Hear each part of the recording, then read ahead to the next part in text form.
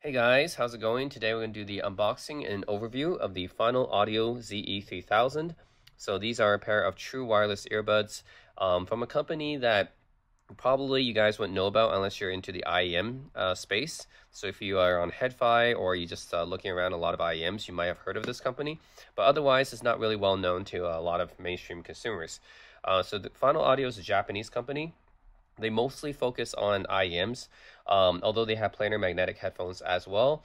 And yeah, I would say that they go the whole range. Like they have some affordable stuff, they have some expensive stuff into the thousands of dollars.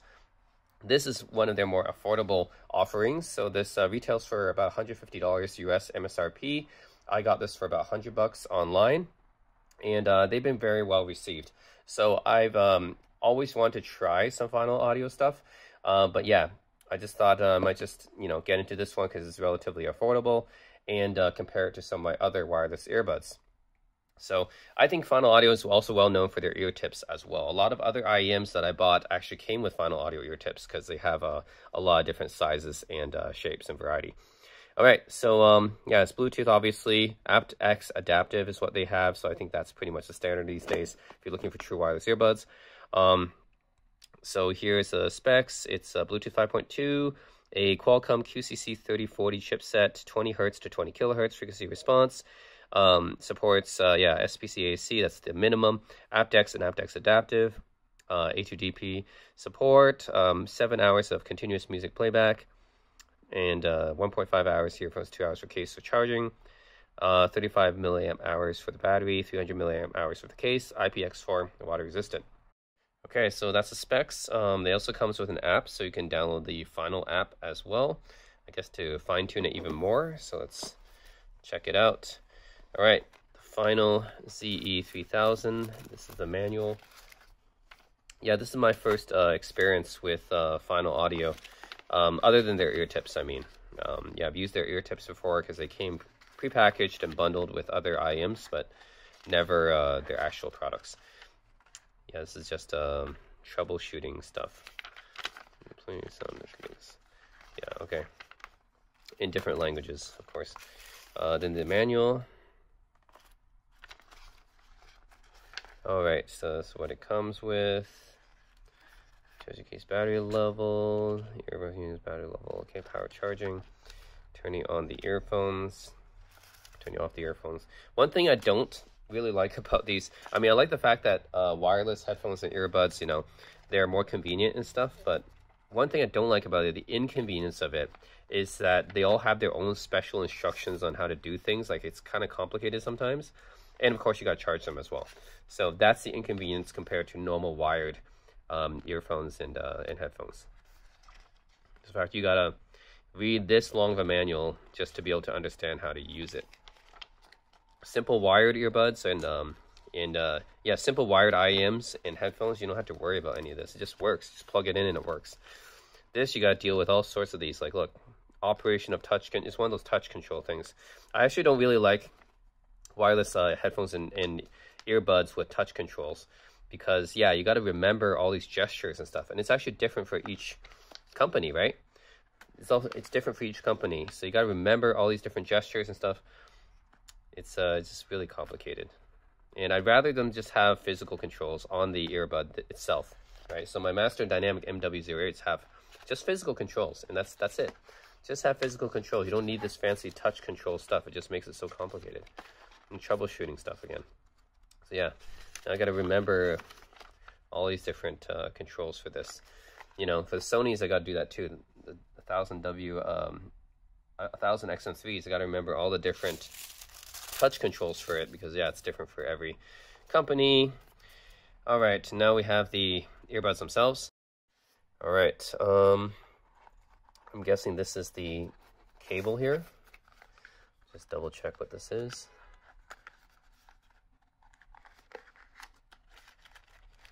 Okay, we get a USB-C to USB-A cable as expected, and something else here as well. And we get ear tips. Okay, so Final Audio is actually known for their ear tips. So let's see what sizes we get here. Oh, look at this. We get Edge Style Series ear tips Type E. Yeah. So Final Audio produces several different, types of ear tips, which I guess is why so many other IEMs use them. But this is their E-type. So, okay, I don't really know the differences between all these different types. No fatigue, even after long periods of use, does not fall out of the ear. Improved bass, reduce sound leakage. Okay. Eliminates invasive feeling. Okay. Cool. These are the ear tips it comes with. I wish they provided a better case. This isn't really a case, But I wish they provided a better case for the ear tips. But these are, yeah, you only get 3 pairs of ear tips. Yeah, that's normal, I guess, but, for a company like Final Audio, I was kind of expecting a little bit more than just the regular 3 pairs. The, small, medium, large size ear tips. It's pretty normal. All right, now let's look at the case and the earbuds. Okay, so this is a case. It's, I guess, average size, maybe a little bit bigger than average. So here's my Master Dynamic MW08s for comparison. I guess it's fairly average for wireless earbuds these days to have this, I guess, the size. The case made in China. Okay, Final Audio, and pretty simple. It feels pretty cheap, actually. It feels just like really light plastic. And the charging port on the bottom of the case, of course, USB-C as expected. And yeah, let's look at the earbuds. Well, the shape is kind of interesting, I guess. It's this kind of hexagonal shape. I guess it's kind of similar to their logo. It's kind of like a honeycomb type of shape. So, anyways, whoops. Yeah. Besides the shape, I'm not really too impressed by the build quality of these earbuds in the case. It just feels really cheap and light. Like, I don't know, maybe some special material or something like that, but it just feels really, really light. Almost like it feels too cheap, almost. It's kind of like the opposite of the Master Dynamics. Master Dynamics look very premium, and they feel very premium, right? Like this is, I believe, acetate. So, yeah, this in ceramic. So actually, this feels very premium, whereas the Final Audios feel quite cheap, actually.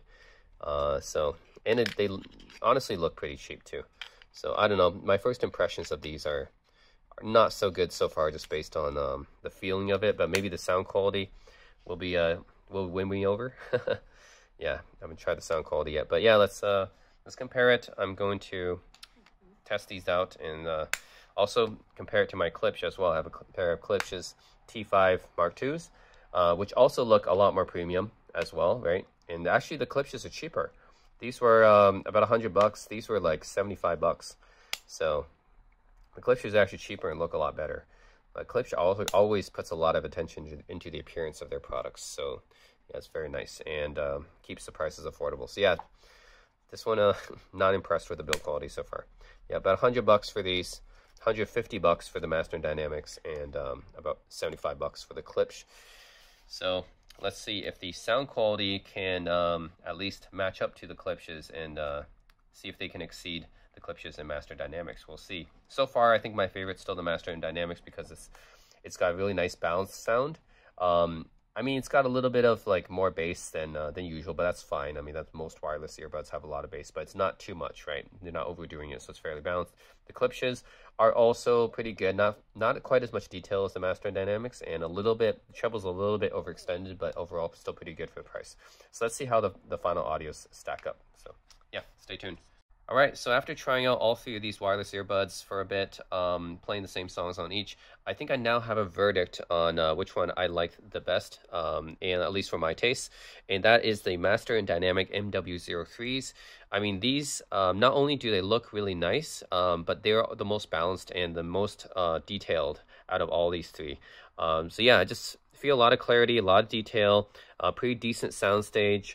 And yeah, it's fairly balanced. There's no emphasis on any like unnatural frequencies or anything like that. just overall a really nice pair of wireless earbuds. You can find them online for about 150 bucks, which is half the price of the MSRP, which is a really nice deal. They have physical controls, which I prefer over the touch controls, because like I said, touch controls can be a bit finicky. Yeah, they have noise canceling as well. So these other ones I don't think have noise canceling. So I think overall, out of these three, Master and Dynamic MW08s for sure, in terms of both features and sound quality.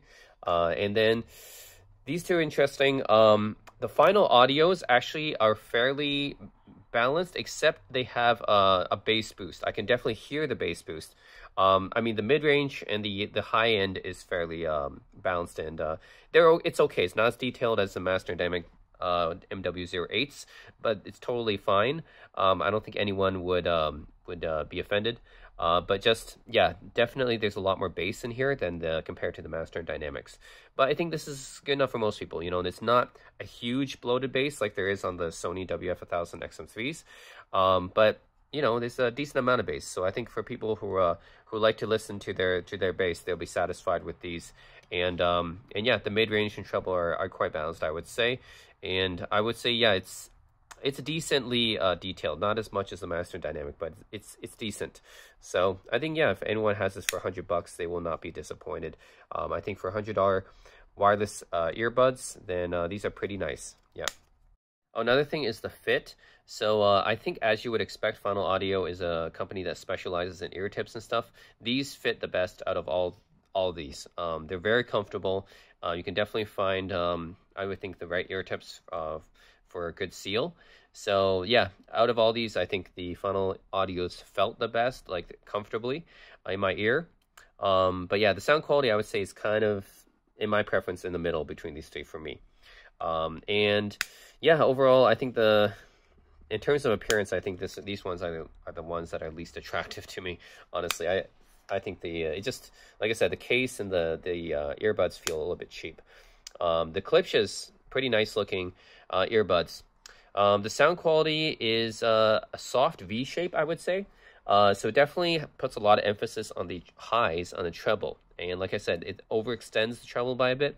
But, you know, I don't think it's too fatiguing. It's not too bad. And a little bit of a bass boost as well. So it's a soft V shape, I would say. But yeah, I would think this is a sound a lot of people would like too. And I would actually think that it's, in terms of clarity, it might be maybe comparable even more than the Final Audios. Not as much as the Master Dynamics. So yeah, I think that's pretty much my verdict on these three. I like the Master and Dynamic MW08. It's the best.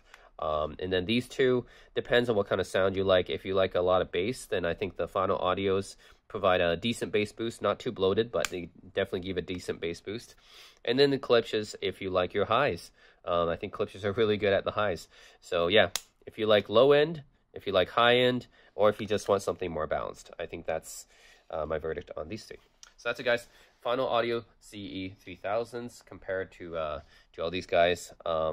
Yeah, let me know what you guys think. If you have any questions or comments, leave them in the section below. And as always, thanks for watching.